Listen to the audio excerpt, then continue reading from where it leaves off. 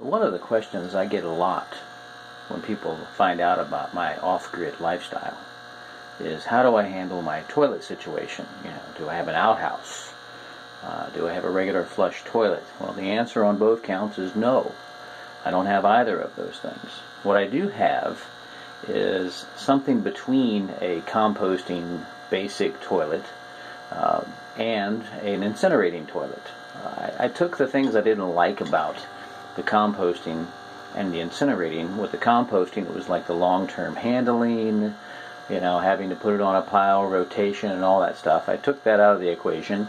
And then there's the extreme cost of a incinerating toilet and the fact that they are very energy hungry. Whether it be electric or propane or natural gas, they require a lot of energy and special liners to go in them. This is a much simpler setup that I designed myself, and it ends up producing something that I think is a lot easier to manage. As you can see, it's just a plywood box mounted to the floor. Corian countertop material makes up the surface, and we've got the elongated bowl seat. Down here you'll see there are hinges attached. It's because this seat lifts. It lifts up and allows me to access the inside of the box for switching out the bucket that is on the inside. And one of the keys to making sure that you have a toilet in your house that doesn't stink or smell bad or be objectionable is to have really good cover material and making sure that you thoroughly cover. And that's over here on the left hand side. These are fine pine shavings that I pick up in bales. They're in kitty litter boxes. I set this distance so that these kitty litter buckets are ideal to set alongside. And when you're done doing your number 2, you just shake out some shavings directly on top and cover it up. And that will knock down about 90% of any types of odors that you may find that you have with a toilet inside the house that doesn't flush. But another way that I manage that smell is, you'll notice that this looks like a dryer vent, and that's exactly what it is. It runs up through the ceiling and continues above this bathroom area, and another short section of this very same dryer vent, and it goes out through the wall of my cabin. And inside, it's inside that vent, right at the wall, I have adapted a 3-inch computer fan. They take very little energy, and that fan will run continuously. It's on right now, and because it's running continuously, it puts this entire container and all of that dryer vent under negative air pressure. Negative air pressure is just a real soft, gentle vacuum, and that vacuum means that even while you're using this toilet, you don't have any odors associated with it. A lot of people say, we're going to light that candle or light that match or hit that air freshener spray really, really hard, and it just masks these odors. With this particular setup, I don't have a problem with that. I'm going to pause the video right now, and I'm going to elevate the seat so that you can see the inside components of this box. Okay, here is the inside of the box. And as you can see, it's just a basic Home Depot bucket. I've got standard plumbing fittings. I had to make something particularly long to go from the front where the urine diverter is, and it slides around to the side and goes into a standard adapter that you would find with any normal P-trap. This takes all of the urine down through the floor, underneath the concrete slab that the cabin is sitting on, and into the gray water holding tank, where it's siphoned out to a raised leach mound outside. As you can see, this here is a urine diverter. It mounts directly underneath the seat, and I've got this piece of PVC piping attached to the bottom of it, and it's got a slash cut. It's cut at about a 45-degree angle. And what this allows is, for the drain to self-align inside that P-trap. That P-trap is just sitting on top of a large block of treated lumber nested down inside a pan. And that pan there is just as a measure that I take to prevent anything from getting onto the floor. If somebody's aim isn't quite so good, and ladies, you sit down to pee, but as a man, to use this toilet, you also have to sit down to pee. There is no standing up using this toilet.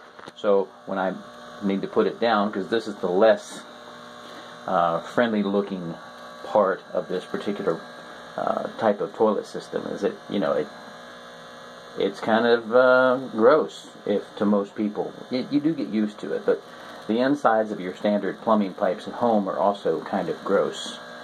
So I'm going to grab hold of this catch right here, release that, and when I lower this, you see that to start to line up, and that just self-aligns inside that particular P-trap drain that's in there.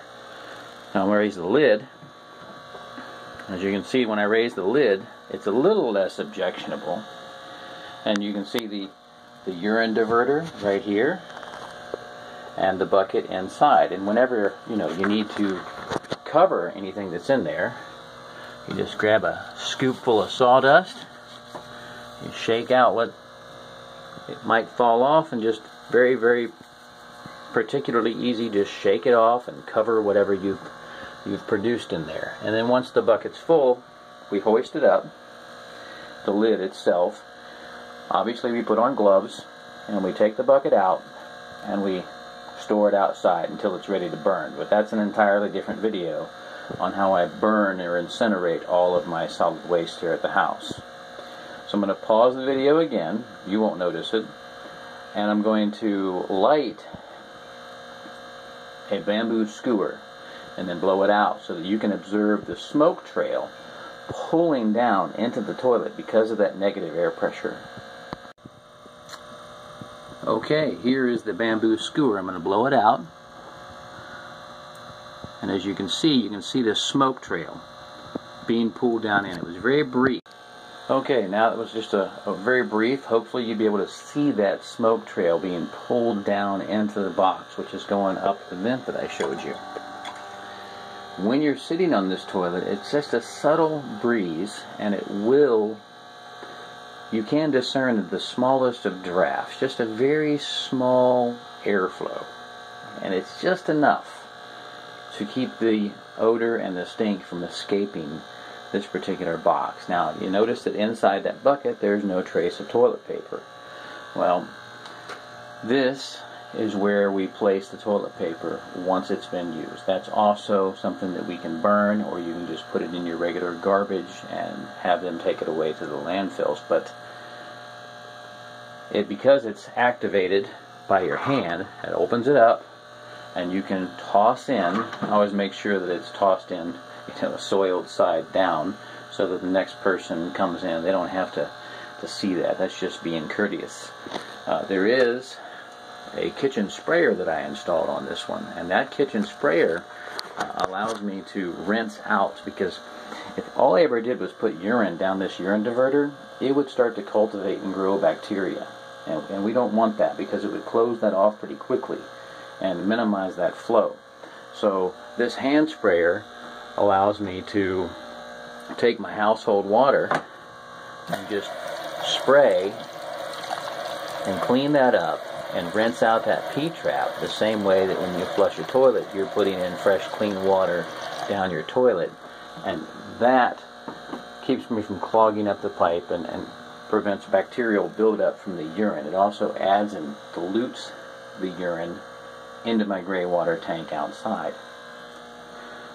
So I'm going to go ahead and close this up, because it does do a better job at keeping the smell down as long as you keep it closed. And then, of course, on a later video, as I mentioned before, I will show you how I dispose of it. Something that I only have to do about once every 6 to 8 weeks, depending on how much we use it. This is just a sneak peek at my water processing center. That's going to be another video, maybe next week. I will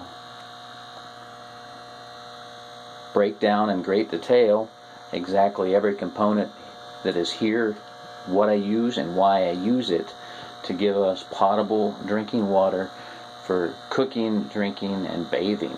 And all of this is usually harvested from just rainwater off of a roof.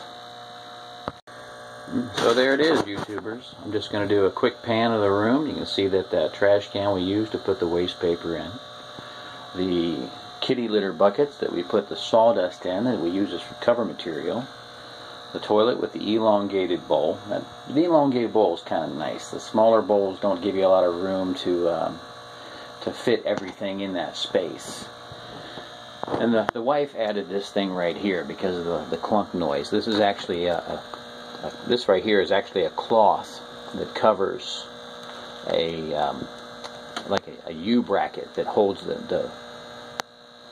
this dryer vent tight to the wall. It's fastened with screws, and she just covered it up because she didn't like the way that it looked. Also, it made a lot of noise banging the seat against it. So if you have any questions or comments regarding this system, I'm sure there will be some questions. Don't forget to hit that like and subscribe button, and there'll be more videos to come. Thank you.